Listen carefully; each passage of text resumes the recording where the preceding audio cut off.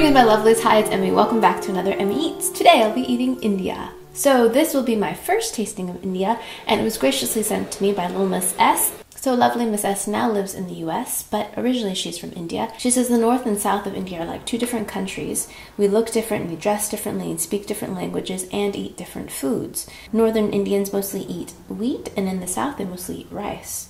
So the last time little Miss S went home, she brought me back all of these treats for me. She told her grandmother about me and what I do, and she said that her grandma said that I should make sure I brush my teeth after eating all of those sweets. So sweet. Thank you so much, little Miss S, and let's go ahead and get started on the tasting. So the first thing I want to try is this. This is called Rasgulla. I'm sorry about my terrible Hindi pronunciation. Indian friends, please excuse it. So this is called Rasgulla. This looks like a kind of dessert. It says it's soft cottage cheese dumplings with rose-flavored sugar syrup. That sounds amazing. So let's open this. It's so handy. It just comes in this tin, and you just open it like this. Oh my gosh, look at that.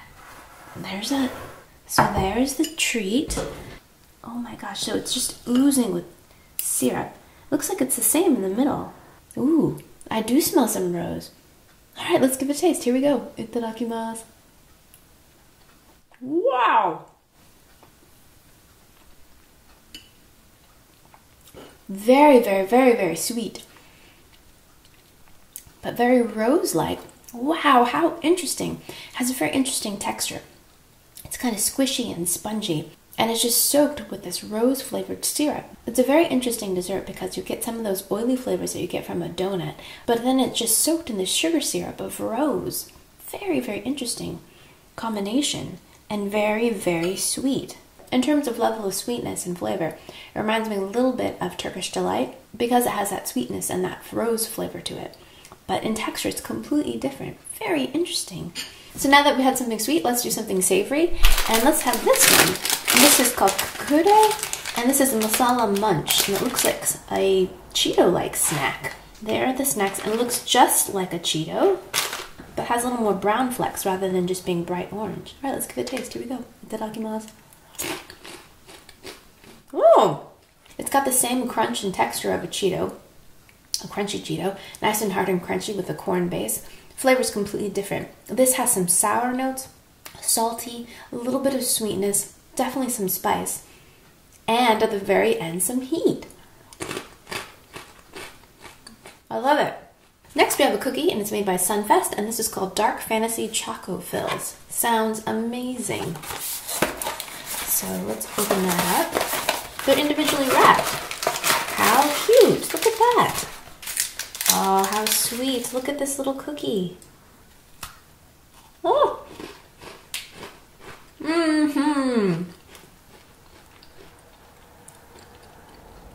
And that's lovely. It's just a cookie biscuit, and the inside has a chocolate filling in the middle, a bit like chocolate frosting.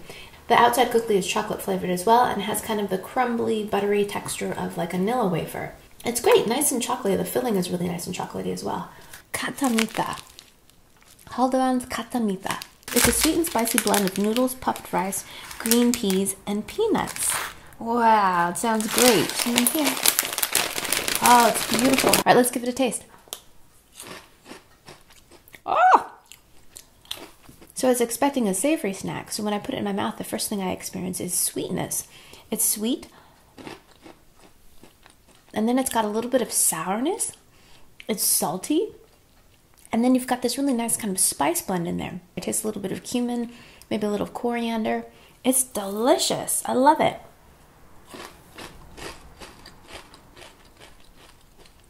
I had a similar snack like this in my Emmy Eats Bangladesh video, so if you missed that video, I'll put that link down below. But really delightful, I think would really go well with a nice icy beer. Next, let's have another cookie, and this is called Kreams. It's made by the company Parle, and these are gold chocolate flavored sandwich biscuits. Open. And there they are inside. Very cute patterning on there. And it looks on the inside, looks like it's chocolate. I was really surprised by the texture of that. I was expecting the firmness and the crispness of something more like an Oreo cookie. But this is actually much lighter. It has much flakier texture. I was also expecting to have a strong kind of chocolate punch, but to me it tastes a little bit more vanilla. Artificial vanilla, granted, but more vanilla flavor with a little bit of chocolate. But I think what is really delightful is the crunch of it. It's very kind of soft and flaky. So little Miss S also sent me some Lay's potato chips, but sadly they got squashed en route, like terribly squashed. So I won't be able to eat those. She included India Magic Masala and Chile Limon. But this one didn't get squashed, so let's have this one. And this is the West Indies Hot and Sweet Chili. Here we go.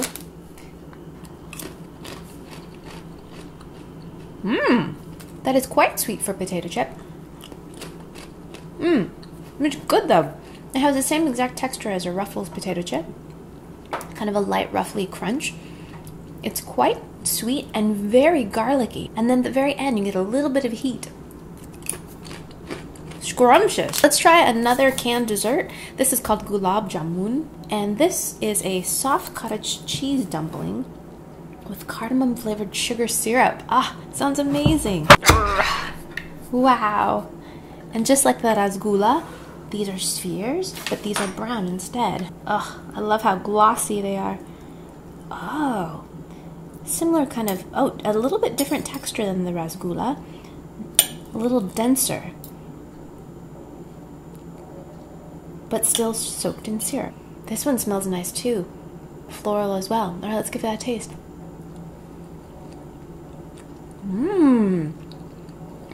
I like this one better. This one too has a little bit of a floral flavor as well. I taste more of that cardamom, and it's soaked with a very, very sweet sugar syrup, but I like the texture of this one better. This one seems like it might have some cornmeal or something in it. It's a little more denser. It reminds me a little bit of like a hush puppy or that kind of a dumpling. It's very, very sweet, but has a really lovely perfume to it. This is called Aloo Bhujia, and this is another Haldiram's mix, and this is spicy potato noodles. Ooh, it smells nice and curried as well. Oh, it's so delightful.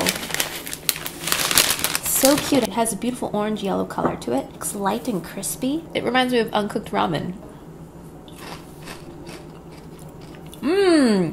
It's like a really well-seasoned potato chip. It has a different crunch, of course, than a potato chip. It has the potato flavor along with a really nice spice blend. You definitely taste the potato in there, but you taste a ton of other flavors as well.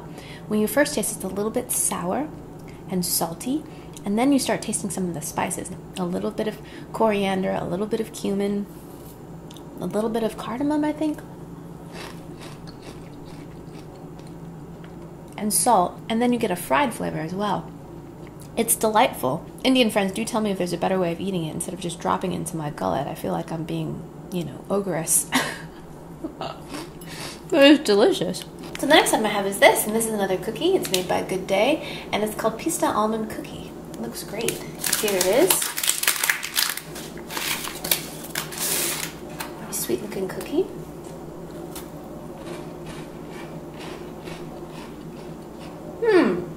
And it's a very simple kind of buttery cookie.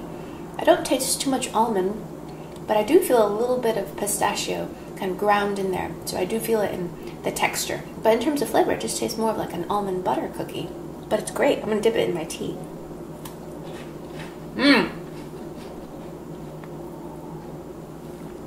And of course, even better when dipped into hot tea. Delicious. So let's have another Haldiram's mix, and this is the Khashmiri mixture. This one has a little Ziploc top up here. Pour some in here. Ooh, this one has, oh, look at that. Look how fine those little threads are. All right, let's give this a taste. Here we go. That was a disaster. That's great. I love the inclusion of the big cashews in there. Really adds a nice crunch and richness to the whole mixture. The texture of this crunch is a lot lighter and finer than some of the other ones. This is not nearly as sweet as the Khatia Meetha, and it doesn't have as much of a curried kind of flavor than the Aloo Bhujia. But having said that, it's still very nicely seasoned. Delicious. I have one more canned dessert, and this one's the classic Indian Rasmalai. Oh boy. So these dumplings are not spherical. Beautiful. It has a similar texture to the Rasgulla. Itadakimasu. To me, this is very similar to the Rasgulla. It has a similar kind of spongy texture to it. And it's soaked in this rose-flavored syrup, so it's very, very, very sweet, but quite pleasant. There's a little bit of a textural difference in the sense that it feels like there's a little bit of maybe ground nuts or something in there. And there's a bit of a richness in there as well. Very interesting dessert. And this is called 2020. And this is a cashew butter cookie. So let's give that a taste. Oh, look at that beautiful pattern. I love that.